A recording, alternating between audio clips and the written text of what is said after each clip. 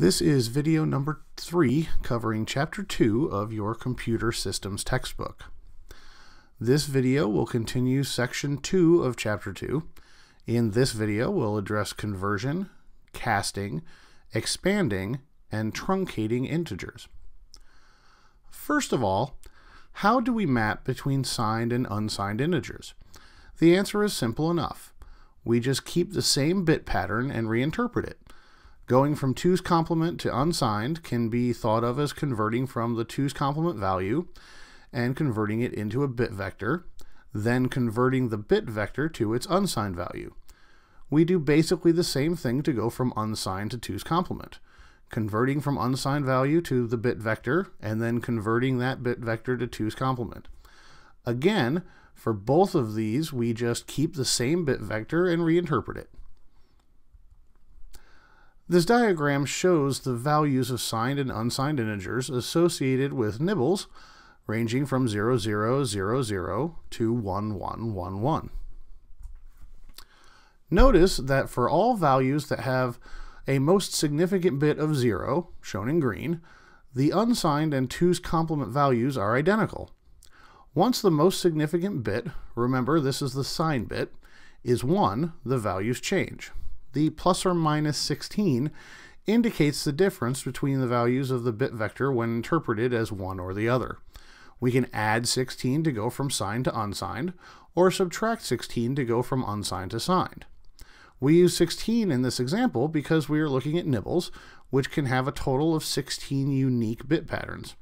So if we were using 2 bits, it would be plus or minus 4, and if we were using 8 bits, it would be plus or minus 256. Since the most significant bit is the signed bit, the largest possible positive weight in an unsigned integer becomes the largest possible negative weight in a signed integer. We want to keep this in mind so we remember that counting is a bit different between the two. In unsigned, going from 0111 to 1000 just counts from 7 to 8. Whereas going from the same bit patterns from 0111 to 1000 in signed takes us from a positive 7 to a negative 8. So let's cover a few things about how signed and unsigned integers work in C. By default, integers are considered to be signed. We append a suffix of u to specify that we want an integer to be considered unsigned. Explicit casting between signed and unsigned work just like our u2t and t2u functions from our previous slides. Please go ahead and try these lines of code in a little C program of your own, just to see what it looks like in code.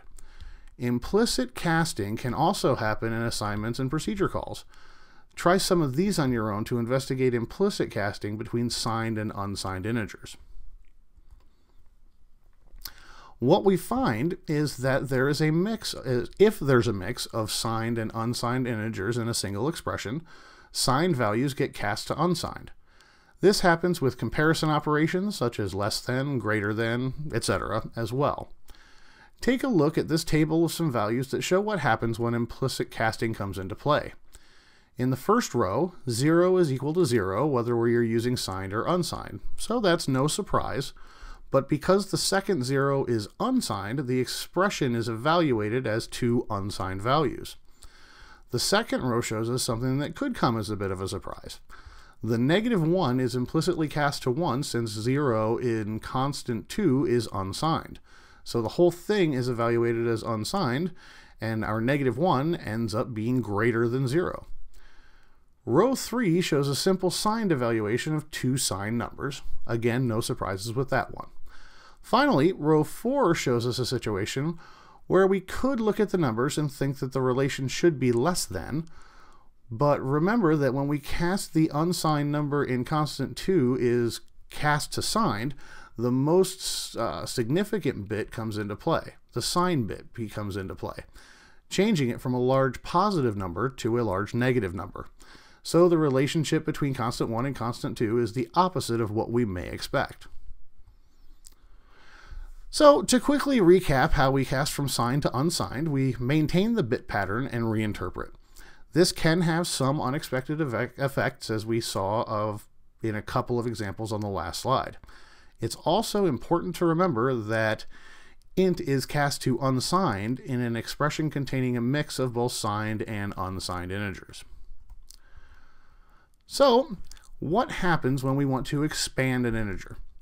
We might want to convert a short int to an int, or an int to a long int, etc. This one is actually really easy. We can just perform something called sign extension, which just means replicating the sign bit as many times as necessary into the new high-order bits. So we maintain the current bits as the low-order bits of the new representation, and append as many copies of the sign bit into the high-order bits of the new representation. Here are some examples of what that looks like. As you can see, we just leave the low-order bits as they are and extend the sign bit to the left, into the high-order bits. C automatically does this when casting from a smaller to a larger type. So, for expansion, we just add zeros for unsigned numbers and replicate the sign bit for signed numbers. In both cases, there really aren't any surprises. Both will just give you the larger representation of the same number. For truncating, things are a little bit different. For both signed and unsigned integers, we just truncate the bits from the higher order side and reinterpret the results. For unsigned numbers, this works the same as a mod operation. Specifically, if we drop k bits, we are effectively going to get the result of applying a mod 2 to the power of k to the original integer. Signed is similar, but the new most significant bit is the sign bit in the case of signed integers. So this will work as expected for small numbers, but as we get into numbers that are big enough that the new most significant bit may end up being one, we have to account for the idea that you may end up with the truncated number being different in sign from the original. So you can see the full explanation of how this works in section 2.2.7 on pages 81 and 82 in your book. But this slide kind of shows us the general rules that we want to keep in mind when we're coding. And that does it for Chapter 2, Section 2 of your Computer Systems book. In our next video, we'll take a look at Chapter 2, Section 3, which covers integer arithmetic.